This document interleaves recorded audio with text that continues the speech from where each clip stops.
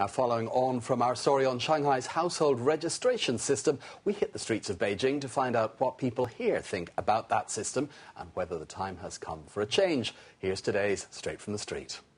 The system certainly needs reform. It's giving us a lot of trouble in terms of my child's education. We have to send him to private kindergarten and elementary school, which doesn't provide high-quality education. It's not fair. So far, I don't have a problem, but I'm worried about the future in case I ever have a child who needs education here. I've heard about reform, but it hasn't happened yet. I wish it would happen soon so all people can be equal. We are just construction workers. Hukou doesn't matter. We can get a temporary residence permit to live here.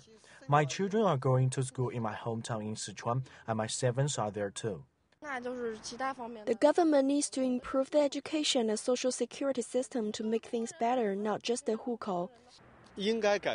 We need reform, but there are already too many people in Beijing. The population is about 50 million, and if the government doesn't control the population, the problem of housing and transport will become even more serious. Shanghai has relatively less residents from outside the city.